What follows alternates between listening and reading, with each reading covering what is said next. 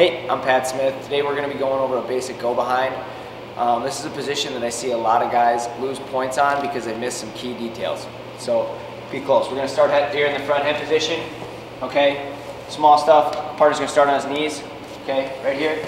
All right, I'm going to have my shoulder right in the middle of his back. My elbow is going to be tight to my side, and my hand's going to be on my chin. The other hand's going to come with a meat hook. That means my thumb is right next to my forefinger, and it's going to come right in his armpit. Okay, the first thing I want to do is I want to get up on my toes, and I'm putting all my weight and leaning on him. Now I'm going to pressure into him. Okay, after I pressure into him, I'm going to hop to the side, and I'm going to pull.